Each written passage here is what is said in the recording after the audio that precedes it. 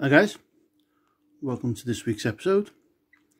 My Old Guard Grenadiers are nearly finished. A couple of little bits to do. I'm basing and they're done. And the things I have to do is, let's forward and show you. See this guy here, the bayonet snapped off his rifle, and that's happened to a couple of them. So there's him, and there we go. This guy here who's loading, that's snapped off. There's another guy here, that's again snapped off. Now I don't know whether I haven't knocked them and snapped them, and the actual broken part is nowhere to be found, so I don't know whether they were broke or are they on the sprues and they just fell off while they've been sat in the box waiting painting. I have no idea.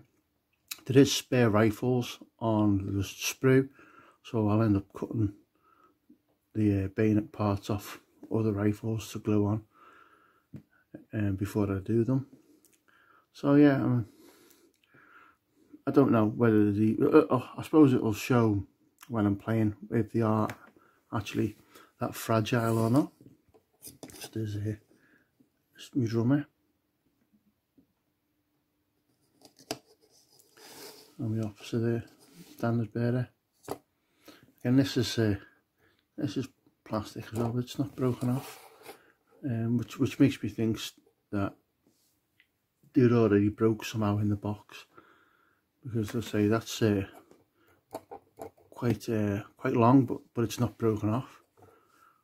But these rifles with the bayonets on these were, I think that and that one that was there are actually the same figure. So I don't know whether it was that one, maybe. Okay, so that's an update. So hopefully next week these will all be finished and based. I'll be able to show them on the base, and I'll get stuck into the second one. I need to get the other battalion done, and then I can crack on with my British Waterloo box. Okay guys, thanks for watching. See you next week.